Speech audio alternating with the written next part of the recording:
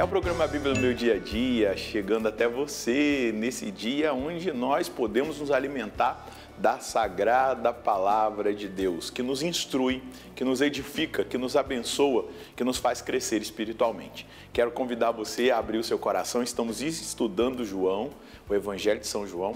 Então vamos pedir o Divino Espírito Santo para ele nos conduzir no nosso estudo bíblico.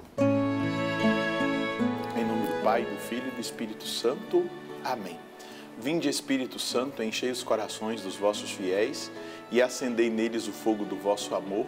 Enviai o vosso Espírito e tudo será criado, e renovareis a face da terra.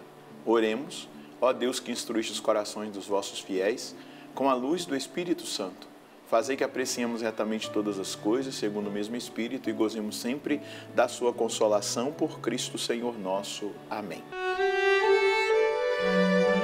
Quero convidar você a pegar a sua Bíblia, isso mesmo, sua palavra de Deus e o caderno de estudos, para você anotar o texto que nós vamos estudar hoje. Isso aí, dando continuidade a São João. Vamos lá, João, capítulo 6, versículos de 59 a 71. João, capítulo 6, versículos de 59 a 71. Vamos ler o texto e depois meditar. Jesus falou estas coisas ensinando na sinagoga em Cafarnaum. Muitos discípulos que o ouviram disseram então: esta palavra é dura. Quem consegue escutá-la? Percebendo que seus discípulos estavam murmurando por causa disso, Jesus perguntou: isso vos escandaliza? Que será então quando virdes o Filho do Homem subir para onde estava antes? O Espírito é que dá a vida. A carne para nada serve. As palavras que vos falei são Espírito e são vida. Mas há alguns entre vós que não creem. Jesus sabia desde o início quem eram os que acreditavam e quem havia de entregá-lo. E acrescentou: é por isso que eu vos disse, ninguém pode vir a mim a não ser que lhe seja concedido pelo Pai. A partir daquele momento, muitos discípulos o abandonaram e não mais andavam com ele. Jesus disse aos 12, vós também quereis ir embora? Simão Pedro respondeu: a quem iremos, Senhor? Tu tens palavras de vida eterna. Nós cremos firmemente e reconhecemos que tu és o Santo de Deus. Jesus respondeu: não vos escolhi a vós, os 12? Contudo, um de vós é um diabo. Ele falava de Judas, filho de Simão Iscariotes, pois este, um dos 12, iria entregá-lo. É a primeira narrativa do Evangelho que nós vamos perceber Jesus sendo deixado, abandonado por seus discípulos. Não eram os judeus, fariseus, doutores da lei, mestres, não, eram aqueles que já estavam seguindo Jesus, que já o tinham como mestre. Vamos lá, e qual é o motivo disso? É a realidade do texto anterior que nós estudamos. Quem não comer a minha carne e não beber o meu sangue não terá parte comigo, não terá vida. Versículo 59. Assim falou Jesus ensinando na sinagoga em Cafarnaum. Então o discurso do pão da vida foi feito na sinagoga em Cafarnaum.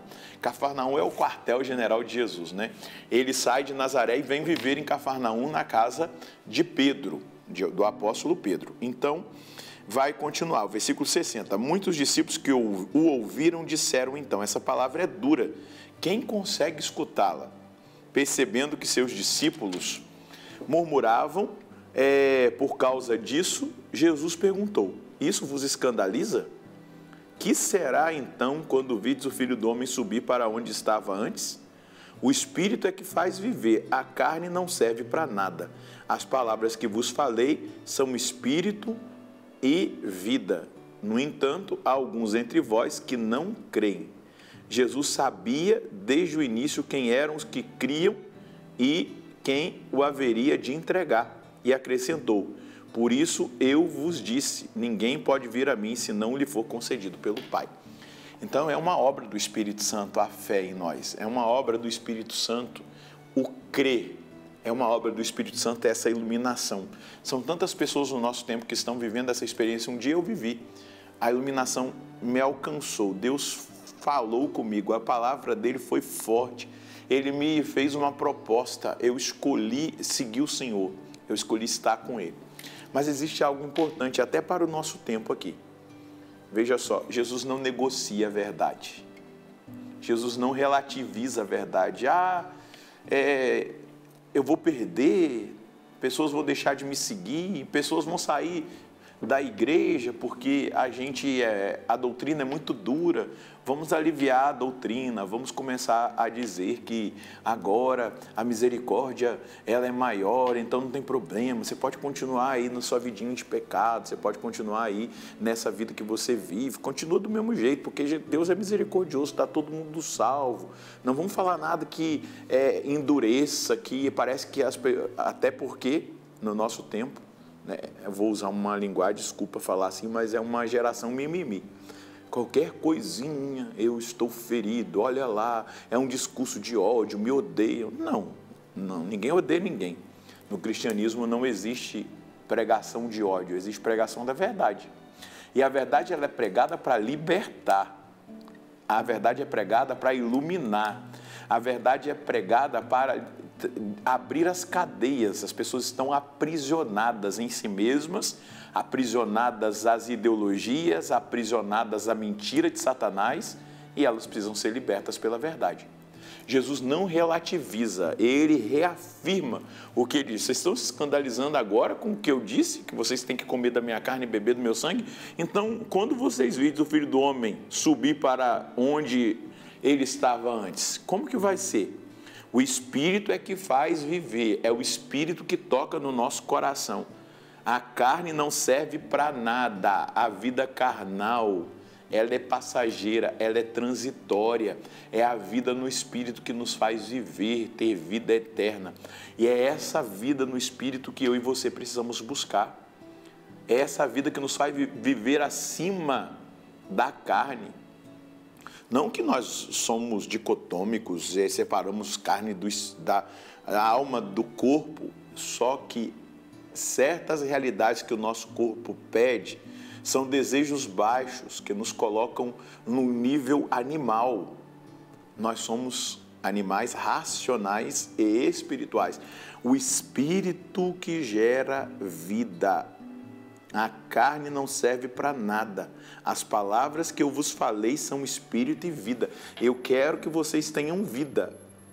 E se vocês não aderirem a essa palavra, a verdade plena e absoluta, não só um pouquinho. Eu não estou dizendo que a gente não vai acolher as pessoas, amar as pessoas, mas a verdade tem que ser dita, a verdade tem que ser vivida.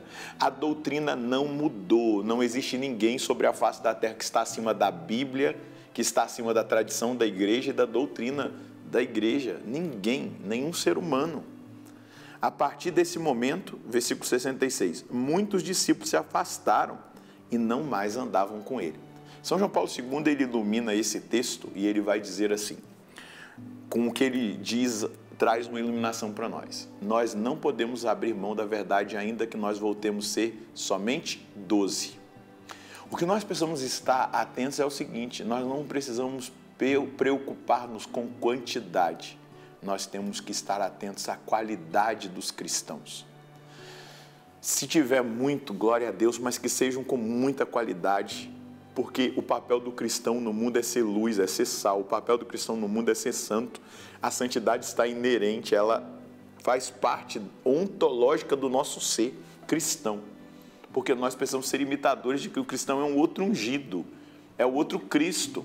Então, as virtudes, a santidade de Deus precisa aparecer na vida do cristão. Então, um cristão mundano, um cristão que vive as práticas pagãs, que vive mais uma vida pagã do que cristão, para que ele serve? Se o sal não pode salgar, ele serve para alguma coisa? Se a luz está colocada debaixo da cama, ela serve para alguma coisa? É isso que Jesus está sendo firme. E ele não tem preocupação de perder. Ele não tem preocupação de que pessoas deixem. Ele veio salvar todos, mas ele deu para nós uma realidade importante que nós precisamos ter consciência, o livre-arbítrio. Ou eu quero ou eu não quero, mas lembrando que as minhas decisões terão consequências. Isso é fundamental que seja recordado por nós. Jesus disse aos 12, vocês também não querem ir embora? Simão Pedro respondeu, a quem nós iremos, Senhor? Tu tens palavras de vida eterna. Nós cremos e sabemos firmemente que Tu és o Santo de Deus. Eu creio e sei, o Senhor é o Santo de Deus. Jesus respondeu: não vos escolhi os 12, contudo um de vós é um diabo, é um divisor, está dividido. Ele falava de Judas, filho de Simão Iscariotes, pois esse, um dos 12, haveria de entregá-lo. Olha que chance, gente, olha aqui, em João 6, Judas está sendo avisado. Nós estamos sendo avisados nesse estudo bíblico. Ou nós acolhemos a verdade plena, ou nós somos verdadeiramente de Deus, ou nós não somos. Não tem meio termo. Vocês não querem ir embora também, os 12? A quem nós iremos, Senhor? Só tu tens palavras de vida eterna. Então, o que nós podemos escolher como mensagem de Deus hoje? É o Espírito Santo que nos conduz à plena verdade e nos capacita a aderirmos Jesus e sua doutrina. O Senhor sempre nos permite escolher, escolhê-lo ou não, mas deixa claro que se livremente o escolhemos, precisamos seguir seu ensinamento e viver sua palavra, que é palavra de vida eterna. Quero copiar aqui o versículo onde ele vai dizer no 63, o Espírito é que faz viver, a carne não serve para nada. As palavras que vos falei são espírito e vida. Essa é a consciência que nós precisamos ter. Se eu digo que eu creio, se livremente eu escolho seguir o Senhor, eu tenho que colocar em prática, eu tenho que viver plenamente aquilo que Ele ensinou. Eu não targiverso, eu não negocio a minha fé, eu não relativizo nada. Eu amo a vontade de Deus e eu vivo a vontade de Deus, porque ela é capaz de me fazer feliz e me dará a vida eterna. Vamos rezar? Senhor, eu quero essa vida eterna que o Senhor tem para mim. E a minha escolha, eu reafirmo diante da sua presença, orando com a palavra que eu acabei de estudar com os meus irmãos e as minhas irmãs. A minha escolha é seguir o Senhor, é crer no Senhor.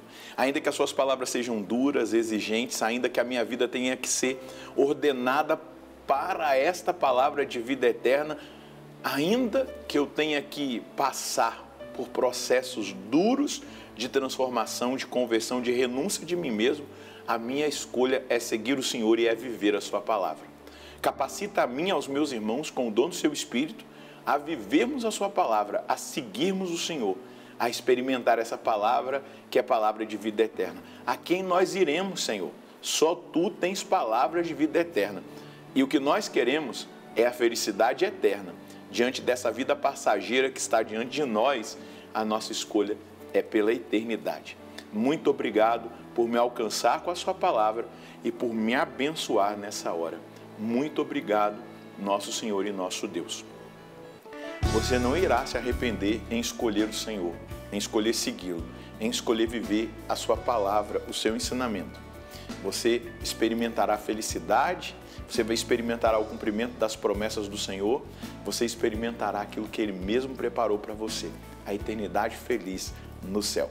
Deus abençoe você, a sua família. Nós nos encontraremos no próximo programa, se Deus quiser, no nome do Pai, do Filho e do Espírito Santo. Amém.